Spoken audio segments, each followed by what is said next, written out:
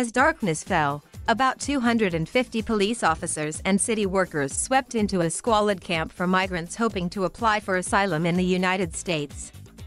Migrants had to register for credentials or leave. Within hours, those who stayed were surrounded by enough chain-link fence to extend twice the height of the Statue of Liberty.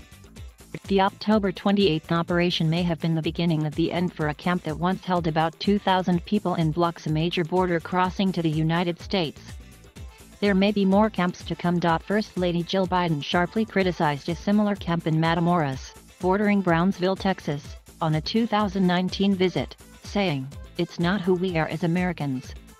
The Biden administration touted its work closing that camp in March, but others sprang up around the same time in nearby Reynosa and in Tijuana.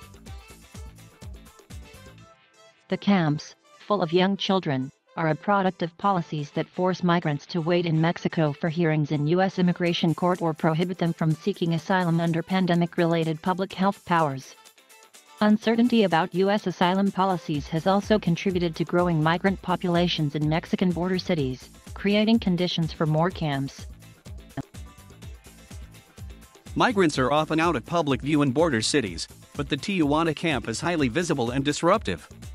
Tents covered with blue tarps and black plastic bags blocked entry to a border crossing where an average of about 12,000 people entered the U.S. daily before the pandemic.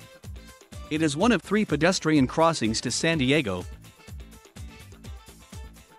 The U.S. fully reopened land borders with Mexico and Canada to vaccinated travelers November 8. Montserrat Caballero, Tijuana's first female mayor, said officials did almost nothing to control the camp before she took office October 1. When she asked Mexico state and federal governments to join her in erecting a fence and introducing a registry, they declined. The authorities at every level were scared of making a mistake, scared of doing something wrong and affecting their political careers, she said in an interview.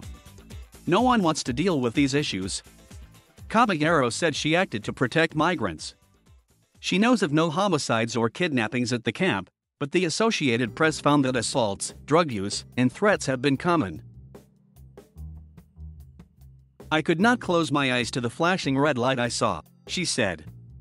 Closing your eyes only allows it growth. The only entry-exit is guarded around the clock by Tijuana police. Migrants with credentials are free to come and go. There is no asylum process until further notice, Enrique Lucero, the city's director of migrant services, told people who asked about U.S. policy on a morning walkthrough last week. Since March 2020, the U.S. has used Title 42, named for a public health law, to expel adults and families without an opportunity for asylum. Unaccompanied children are exempt. But the Biden administration has exercised that authority on only about 1 of every 4 who come in families, largely due to resource constraints and Mexico's reluctance to take back Central American families. It's unclear why the U.S. releases many families to seek asylum and returns others to Mexico, prompting those who are turned back to stick around until they succeed. Mayra Funes, a 28-year-old Honduran, said she didn't get a chance to make her case to agents when she was expelled crossing the border illegally near McAllen, Texas, in March with her 7-year-old daughter. She doesn't know if she will try again after 6 months in the Tijuana camp. There is no hope of knowing how they are going to open the process, she said. Lucero, a soft-spoken graduate of George Washington University who worked at the Mexican consulate in Chicago, says his job is persuading migrants to move to a shelter, including large facilities recently opened by Mexico's federal and state governments. Many are turned off by curfews and other shelter rules and worry being farther from the border will cut them off from news on U.S. policy changes.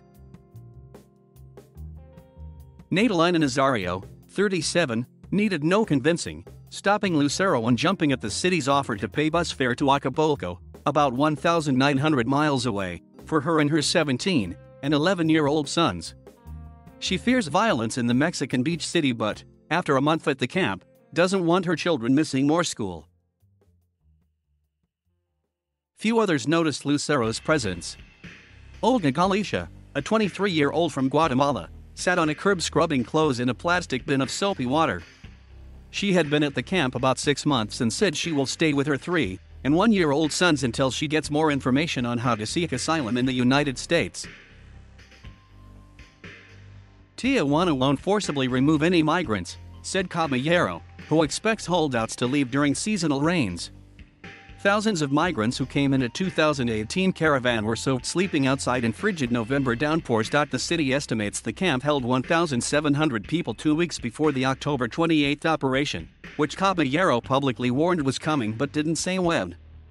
The first count, on October 29, showed 769 migrants, more than 40% children. Half were Mexican, many from strife-torn states of Guerrero and Michoacán, and one-third were Honduran, with El Salvadorans and Guatemalans accounting for nearly all the rest. The steep decline just before registration likely reflects that many living there were Tijuana's homeless, not migrants, Caballero said. The camp occupies a large, once barren plaza. A warren of walkways includes rows that are wide enough and some parts for two people to stroll in opposite directions.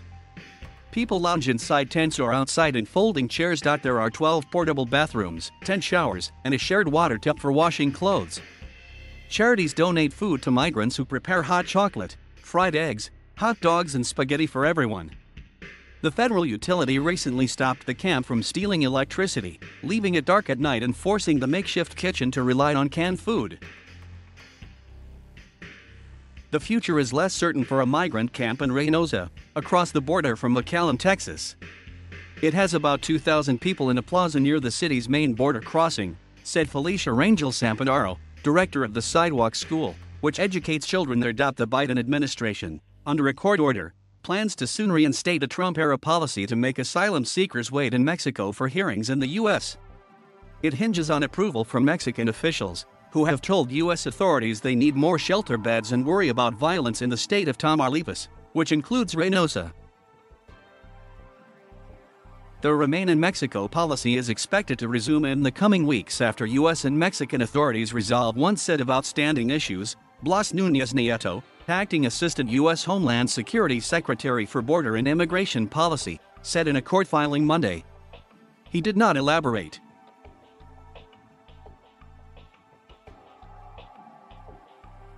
Thank you for watching. Please subscribe.